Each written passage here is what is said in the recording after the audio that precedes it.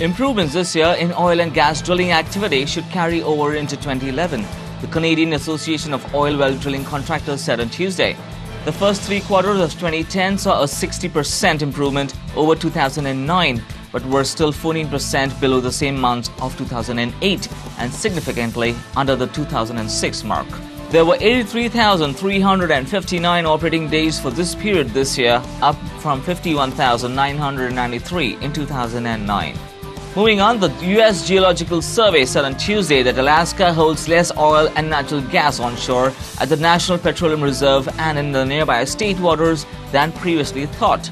The agency now estimates that the area on and near land in Alaska's North Slope, owned by the U.S. government, holds 896 million barrels of conventional undiscovered oil, about 10% of the amount the agency predicted was there in 2002. The USGS also updated its estimate for natural gas in the area to 53 trillion cubic feet, about 13% less than the agency predicted 8 years ago.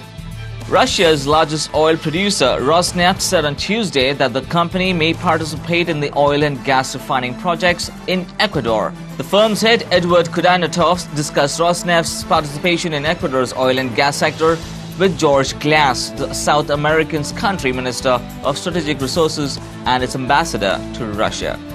Oil and gas company BP has announced that it has reached an agreement to sell its recently acquired interest in 4 mature producing deepwater oil and gas fields in the U.S. Gulf of Mexico to Japanese company Marubeni Oil and Gas for $650 million. BP acquired the interests of the fields of Magnolia, Merganza, Nansen and Zia from oil and gas exploration company Devon Energy earlier in 2010 as part of a wider acquisition of assets in the Gulf of Mexico, Brazil and Azerbaijan. That's all the news making waves in the oil and gas sector. We will be back soon with some more. See you then.